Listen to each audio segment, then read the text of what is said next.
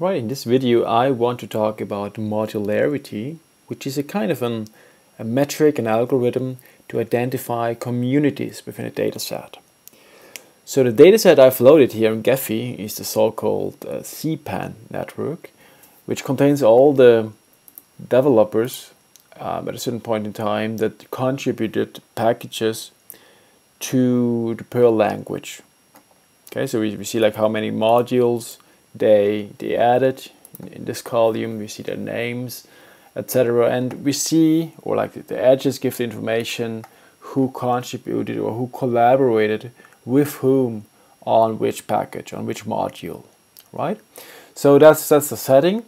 And basically here we have in the statistics tab, as we know it, there is this modularity statistic that we can calculate. So if I just click on run here again, I already did it, but I do it again, we get this kind of report which gives us some interesting information. So we see like how large each of the identified modules are. So a module is just a community, so where there's a bit more density maybe in between than outside.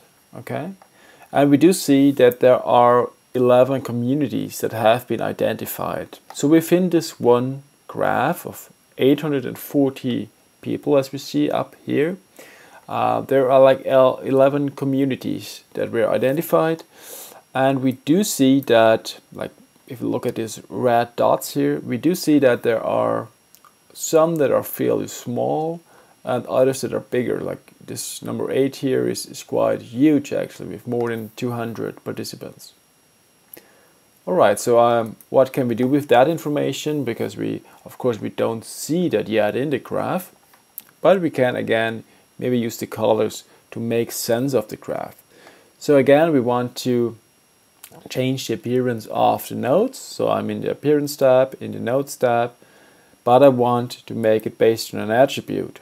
And that attribute, of course, is what was just now created in the modularity class. Let's quickly switch to the data table again so that we see how this looks like. Now we had these 11 classes basically, more communities that had been identified. So they have been added here as numbers to this table. So now there should be 11 entries. So I can use this attribute. You see here the numbers. So they're 11, but they go from 0 to 10. And I can just click on apply, and I will see those numbers rearrange. That is very colorful. So let's see whether some algorithm helps to see how those groups actually work out. And I'm just playing around here.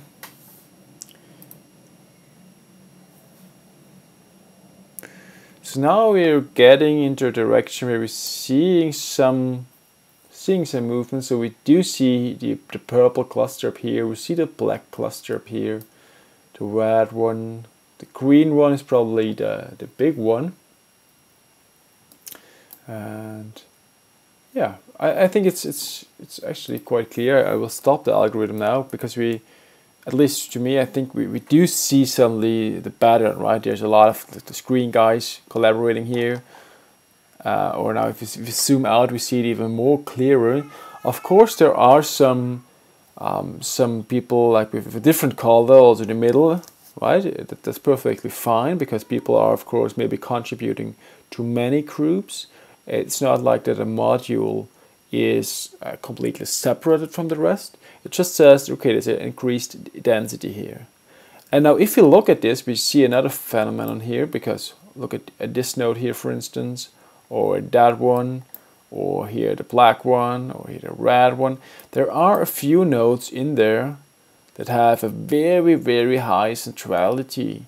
They are like hubs, basically. I mean, if you look at this, like visually, this really looks like a hub from a wheel or so, right? So that's a very interesting position, of course, that can be studied on its own in various facets. But for now, the only purpose here was to explain actually what modularity is, and I think this graph shows it very nicely. So we have those different groups, those different modules, and this can inform our research, right? I mean, we didn't go here with any hypothesis or so, but it could be interesting to study that, of course. I hope that makes sense.